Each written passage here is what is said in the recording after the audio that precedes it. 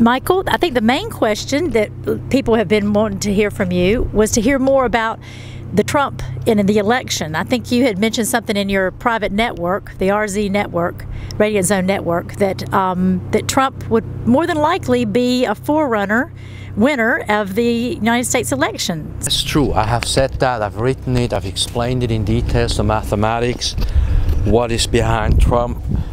First of all, you have to understand he's a brilliant man, he's a genius, right? He came from Wharton School of Finance. I believe his IQ is 160 or more, 169, I don't know the details.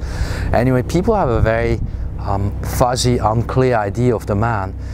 He knows what he's doing. He's got about 800 delegates so far. In April he's going to win New York, California, New Jersey. Essentially, he is the nominee.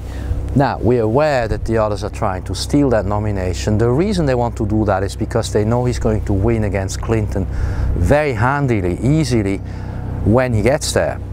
So that is what the story of the stealing of the election in Cleveland is about. And from what I'm being told, this will not happen. At least if Trump has close to the delegate numbers that he's supposed to have, he and his people and all the people who have voted, that is, look at this as a mandate, and they will defend the mandate, of course. And then I would assume when he has a nomination, the rest is really easy, because after 50 years of what went down in America since JFK, it's time now for this wild card to come in.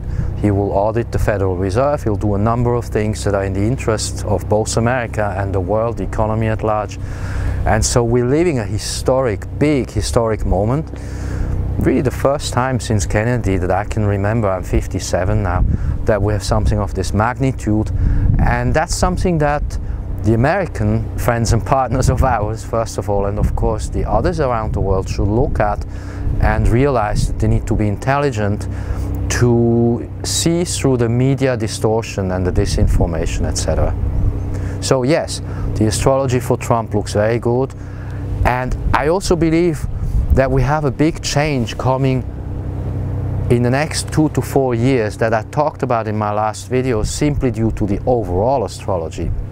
So with Neptune in Pisces being the major planet, like the king figure on a chessboard, and all the other alignments, Jupiter, Pluto, Uranus, etc., everything that works around this Neptune construction is pointing us to a shared prosperity, to a new economy, to a complete paradigm change about everything, how we do govern ourselves, how we think about what's going on in the world, how we find progress, how we go into new technologies, new science, all these things. This is ripe, this is now due. It should have actually happened in 2010-12 when Fukushima happened. There's a delay, a drag of about 6 years now. We're now in the middle of 2016, and I'm saying 17, 18, 19, we are going to see paradigm change of the really massive proportions.